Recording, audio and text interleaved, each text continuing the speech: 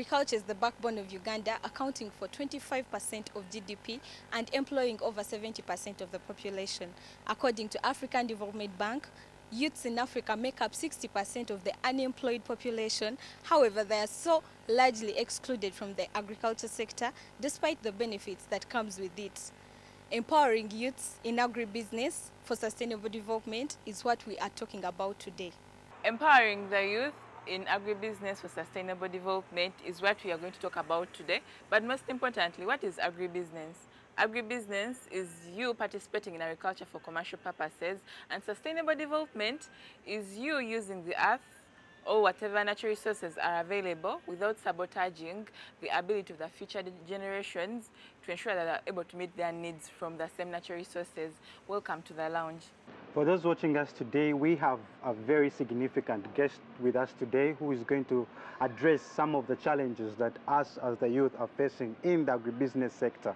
Of course, Enabled Uganda has so many activities that are being implemented towards the sustainable solutions for the youth in agriculture. With us, we have Nakabugo Becky, one of the leaders in the youth section in terms of agribusiness and agriculture. You're most welcome.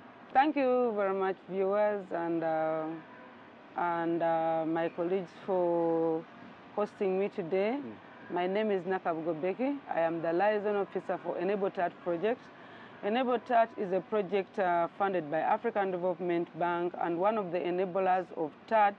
TAT is a project funded by the African Development Bank and is a project under the IITA projects.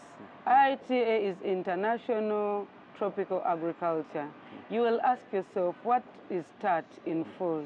TAT is Technologies for African Agriculture Transformation. We realize that Africa needs to transform the agriculture sector.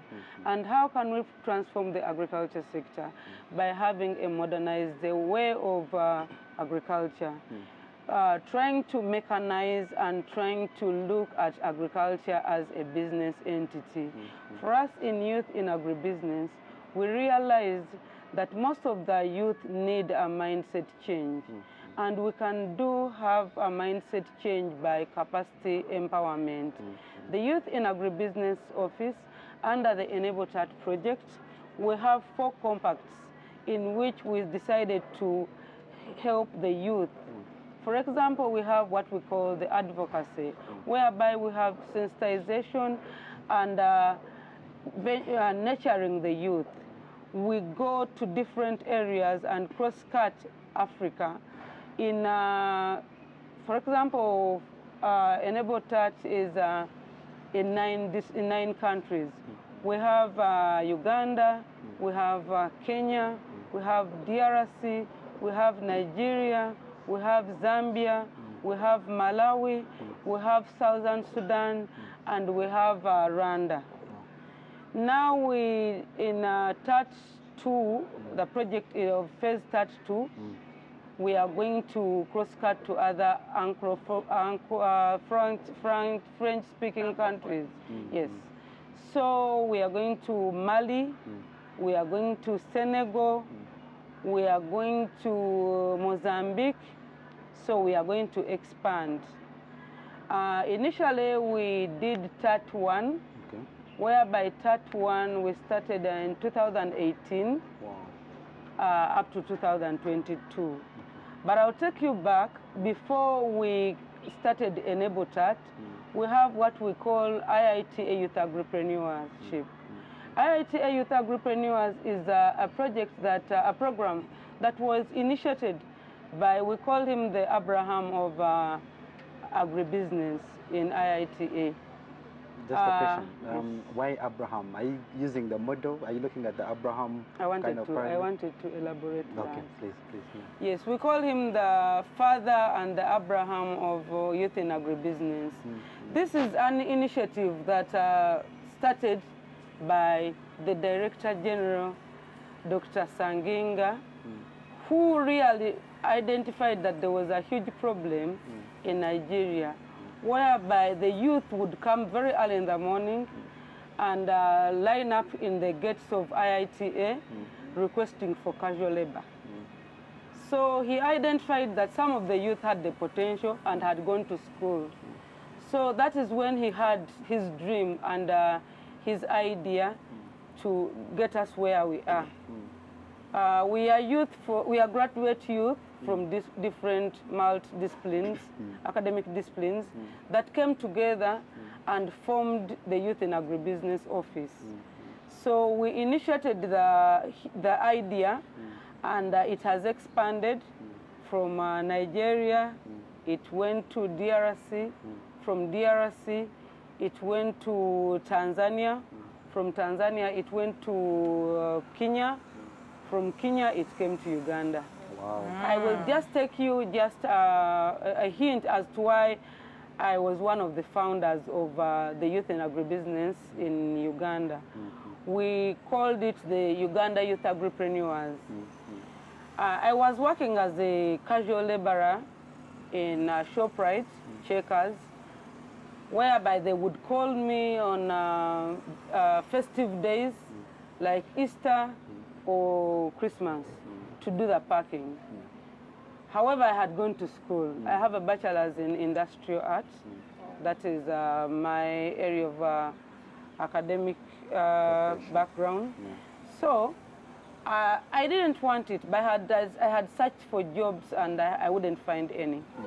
So I talked to one of my colleagues who at one moment told me that there's an opportunity that maybe you can explore. We have community groups whereby we are venturing into horticultural crops. And as a plan B, I opted to try it. Well, Plan what B. you said, actually, I would love to ask a question. Like, you sounded like you didn't have passion. No, honestly, and being honest, I didn't have the passion. Yeah. But I was like, okay, let me try it.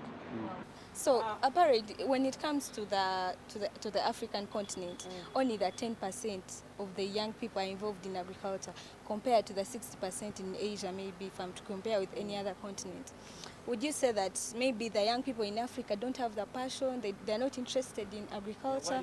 What is the problem? What is the major problem? I think let her first tell us her story, then we shall understand why. Okay. I think, can I go back to the story? Yeah, of course. Okay. So this friend of mine invited me to the group. I was disappointed that most of the people in the group were all elderly, women, men, and mostly women. I didn't have a connection with them.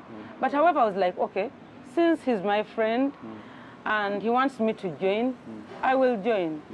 I would maybe participate just a third of what was expected out of me. So it was one time when we had visitors coming to visit our fields. So this is when they requested that I take the lead of participation, because they said that we're going to receive visitors. First thing I asked them, how many visitors? They said like 10, but they told me, we know sometimes you're in Kampala, please, this date, just mark it and don't go to Kampala. I said, just keep reminding me. Where those located? Those visitors, actually, personally, I didn't know where the visitors were coming from. But I heard there were visitors coming. And they were coming to your offices? They were coming to visit our fields. Where were the fields located? In Nagalama, in Nabale, Mukono. Yes, I know that place. So they told me, don't go to Kampala, because they knew I would go to Kampala and spend nights there. And maybe one time I would come for the meeting, or I would not. So they told me, on this date, don't go to Kampala. I told them, just keep reminding me. We have visitors. And we want you to come and speak English. Because most of the people... Most of the guys didn't know English. No, most of them were elite. So they told me, they spoke in our language, that Becky, please be there. Better wo yogera oluzungu. I really loved it. That is the word they said. So I was like, okay. So I was like, I'm going to be there like machinery. During which years were those? That was 2000. That was 2015. Oh, wow. Alarming. Wow. So they kept reminding me, Becky, Thursday, please be there. I said, so that was the main instance as why they wanted me, yes, to be part. And for me, I was like, okay, it is something that I can do. I will be available. So we expected 10 visitors. The visitors came 60 of them. So out of the 60 visitors, that is where the Director General of IITA had come from Ibadan, Nigeria, to visit our farms in Mukono. So when they came to the site, initially we had opened, I had told them that, let us open a WhatsApp group whereby you can easily chat to me and tell me what you have that is ready for market. Then I can be able to find the market. So for me, I wanted the digitalized methods. I didn't want the hands-on. And even I didn't have vibe for them.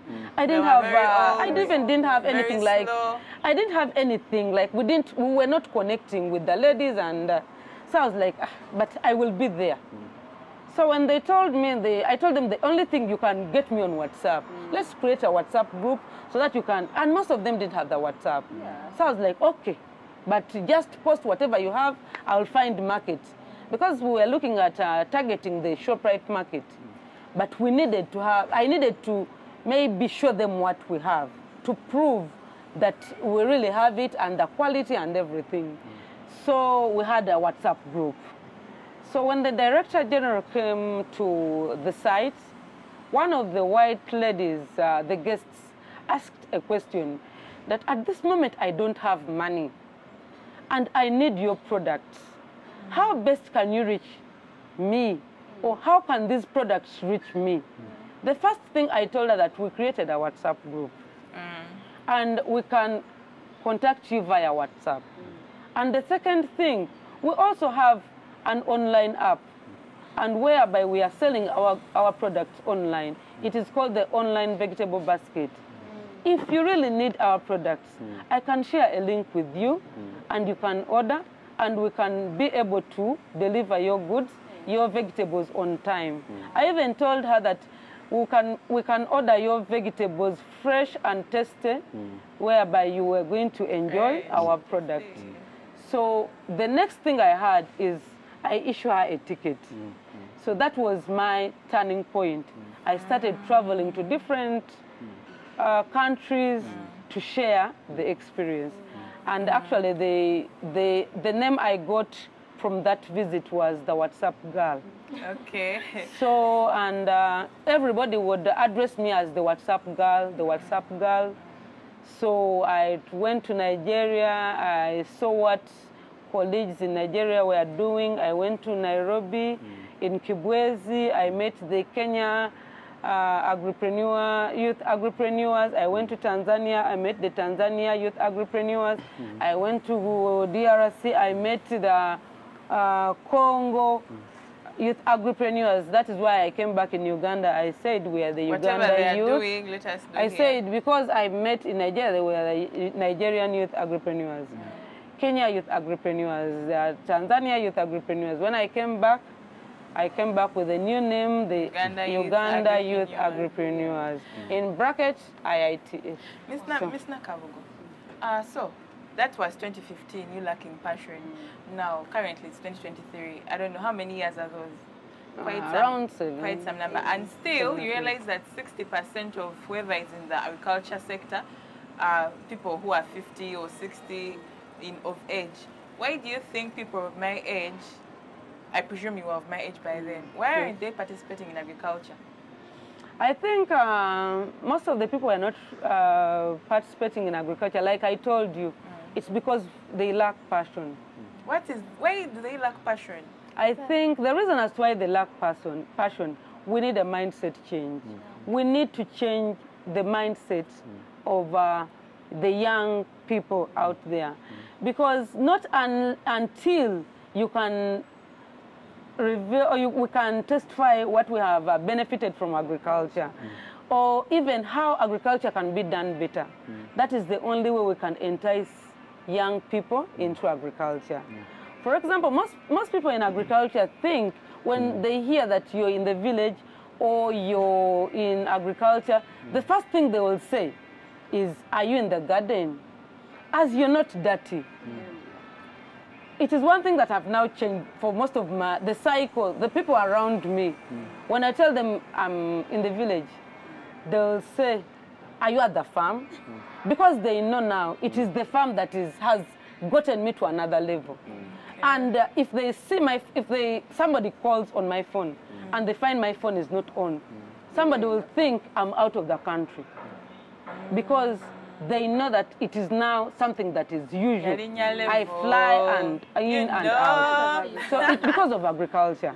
I one time told my dad that, Dad, I thank God I did not do the nursing course. Because when would I have ever flown? When would I have got in the first class? It is because of agriculture or agribusiness that I've got this far. So if youth have such testimonies, this can inspire them into agriculture. And I think if we interlink other sectors like the ICT, the marketing sector, the transportation sector, the mass communication, the journalism, there are a lot of sectors that we can embed or that can align with agribusiness or agriculture. That is why it is no longer called agriculture, it is called agribusiness.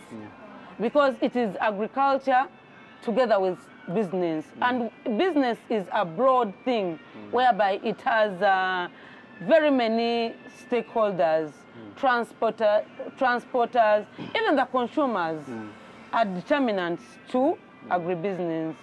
So it is what really lacks to get the youth and really tell them what is all about agriculture. Miss Becky, I'm so grateful that we have you on this show today because you're living testimony of people out there who think that white-collar jobs are the only jobs that can lead you to such an achievement. Not really. Really, thank you so much for coming. Well, apparently to some other people out there, some are interested into agriculture, but then they lack the funds, the resources to start with. What knowledge would you give someone out there that they have, yes, they have the passion, they want to join agriculture, but then they don't have the money. Money is a big problem out there. Brenya, before Ms. Nakarubo says something to us, most times in rural areas, these farmers, usually, because they're so hardworking, they know what to do, but then they fail to get funds from financial institutions, especially banks. I don't know what the issue is, but I presume that Madam Ms. Nakarubo has... to add on that, Ms. Nakarubo's story alone, the reflection of what it is in our country in regards to understanding what will happen with agriculture.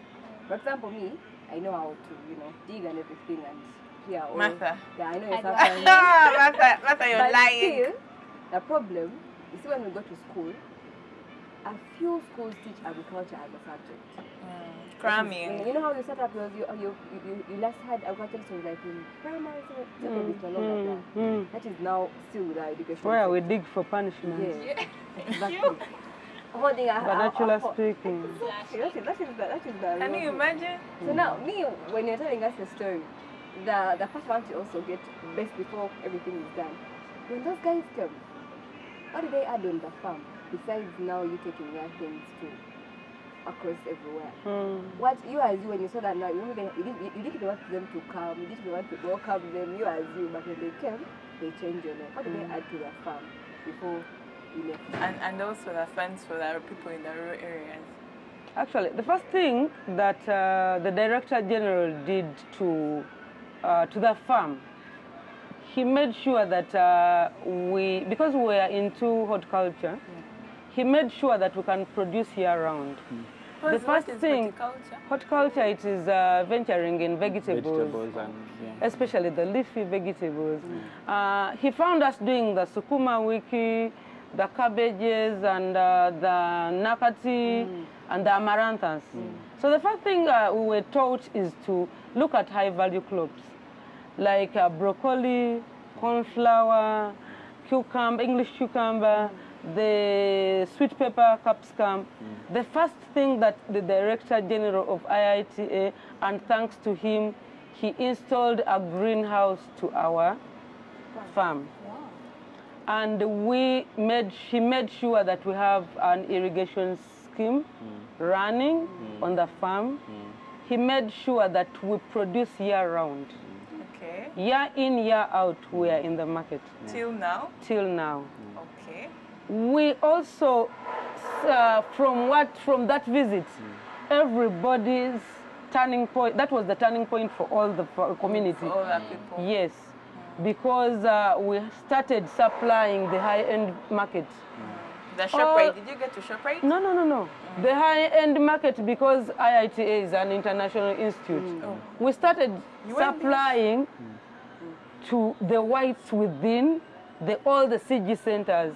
By the CG centers, I'm talking about IITA, I'm talking about IFPRI, I'm talking about IRI, I am talking about Biodiversity, I am talking about SIP.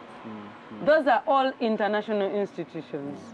And that was ready market for us, whereby we determine the price and we communicate the price before we even sell by sending a Google form. And these people started ordering online. And this brought transparency to the team, because by the time somebody takes something to the market, already the entire group knows that we are taking 30 bunches of maybe spinach, and it is at this much. He made us solve the problem of middlemen that are exploiting the farmers with the market, whereby you cannot determine. It is the middleman that meets the end user. Yes, and gets all the profit. And he will get all the profit. You have ventured so much, and because you don't have the access to market, you cannot determine the price. And this is the most challenging. Most farmers are facing. They do the donkey work, and by the end, the stage of the market, they withdraw, and they let somebody else to decide for them. Actually, What is unique about it is so bad that the farmers don't have? It is very bad. One time, my mom during COVID cultivated, like she paid people to plant cassava, and this cassava came out so well. Like, we would really have cattle go, and the cassava was so good. But Bambi, she actually didn't know about these things, because a guy came and like bought the cassava, sacks and sacks of cassava. But when you see the amount of money they paid her, I was really so sad, and I was like, this guy is going to move to town, and then he's going to overprice and get all the profits. And yet my mom, who paid these workers, kept feeding them day in, day out when they were tending to the fields, is not going to really get that much. Even when it comes to things like piggery, or animal husbandry. What is really unique about those So middlemen? that is the reason why Enable Touch is, or the Youth in Agribusiness Office, those are the challenges, or those are the problems we are trying to solve. Yes. In agribusiness, if agriculture is a business, you cannot wake up in the morning and plant cassava, not knowing who is your target market. Before you go or venture into something, you have already identified the market. You have already known who are the target customers. What do your customers want? What are the distribution channels? How are you going to reach them? Are you going to go via a middleman? If it is via a middleman, you're supposed to have terms and conditions via that. Yes. So we are trying to transit from the Manipulation of the old to thing. the new commercialized agriculture.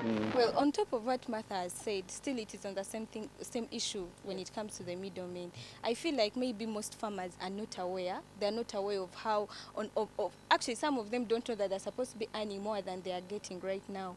What are some of those programs that Enable Touch is also maybe doing to create awareness, to maybe to these farmers, most especially these farmers deep down there in the villages? I think, thank you so much. I think the first thing is it's way beyond Enable TAT. It is the TAT as a project. We have nine components or compacts of TAT. And these are specific food commodities that are within TAT. So we have those in rice, there's Africa rice. Those in sweet potato, there's International Potato Center. Those in livestock, it is International Livestock Center. Then IITH is basically research to address the problems of the pests and such things. So within those programs, within those like those compacts, there is capacity building, whereby they create awareness for the farmers. This is what they do. First of all, if you have, if you're well positioned, for example, you have planted in lines, you have done the ridges, you can eradicate soil erosion in the farm, you have the trenches that are going to do water conservation, your produce or your products will be way different, yes, based on others.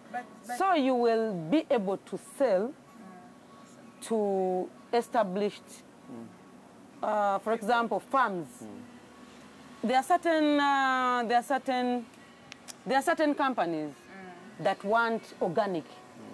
So if you really know the good agronomic practices of going organic, if the person comes and really finds you planted in lines, you're doing it in a formal way, formally, the produce is going to be higher than the person doing it normally. I want to ask, how exactly are farmers making sure they don't get little? This is the first thing they are doing. And also, apart from Enable TAT, what other avenues are there for a young person? Because you might find that a person, you might find that a person is not able to maybe find Enable TAT. What other people or what other organizations are involved in agribusiness? And please let the people out there know about them. Samali, Madam Becky, you're going to mark that question from Samali. Mark it because it's a very good question. Yes. But now we have to cut short for the break. For those who are watching us, thank you so much for being a part of this first episode of the Enable TAT, kind of program together with the Youth Business Loan Show. However, don't miss to continue to be a part of this good show that we're having today. However, we are at a beautiful place called Onomo Hotel in Kampala. And it's a very, very, very beautiful place. If you have missed out on coming Onomo, this is your place for your conferences, for your workshops, for your meetings, even those dinner dates. Please come to Onomo. However, we have to cut short for a very short break. Please join us as we continue a very powerful discussion with Nakabugo Becky. Thank you.